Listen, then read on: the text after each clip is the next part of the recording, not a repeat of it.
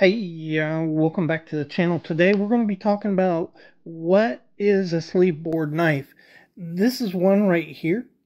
It is a very specific design, and of course this is not something that knife manufacturers identified. If you look in catalogs back in yesteryear, you're probably not going to see sleeveboard listed.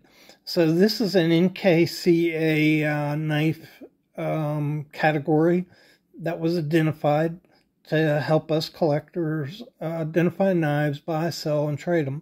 And we're going to be talking about what makes a knife a sleeveboard knife. So if you'd like to hear more about that, check out the video. Do it again.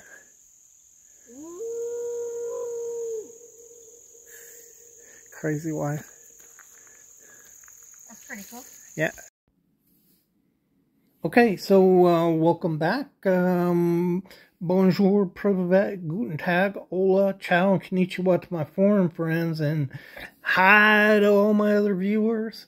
Today we're going to be talking about these really cool sleeveboard knives. What makes a sleeveboard knife? And so there's one primary difference between other knives, and this is not going to be a very complicated video or a long one. So all these knives have something in common, and let me see, this is a good one to do. So if you look at this knife, it's wide on one end and narrow on the other end, and it tapers evenly to that narrow point. This is the tail of the knife, this is the head of the knife, and we're talking about jackknives. Primarily, sleeveboards were a penknife design, but later it was used extensively in larger knives as well. Here's another one. This is a sleeveboard design. Differs. I think you'll notice that, like on pen knives, the wide end is usually at the tail end of the knife, and on bigger knives, the wide end tends to be at the head of the knife. You could see that there. So the primary difference between these two knives is the round corners here. So on a jackknife, this would be called a regular jack. It kind of has a sleeveboard design, but on regular jacks, you have square corners right there. So this would be a regular jack, and this would be a sleeveboard. And they're sleeveboards because they kind of look like ironing boards, and that narrow end of the ironing board where you put your sleeve over and would iron it. And that's why they called them sleeveboards. But that's the primary difference between the two, whether it's a sleeveboard or not, is the round corners on the knife. Give you a better example. So this is a big jumbo, so big I can't get it in. This is a big jumbo Western Home, and that is a sleeveboard design. You see the round corners. This is another big knife by Case, and same kind of design where it tapers, but you have square corners. And so this is a regular jack design, and this would be a sleeveboard design, and that's the primary difference between those two. Another confusing design is the equal end. A lot of guys call equal ends cigar patterns. That's okay. I think the term was used interchangeably in the past, but there is a difference. If you look at these two knives, and this is not the best example, but I think it's the only example I have.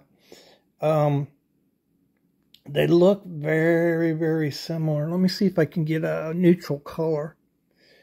So you can see if you put them up together, they look similar. This end right here is smaller than this end.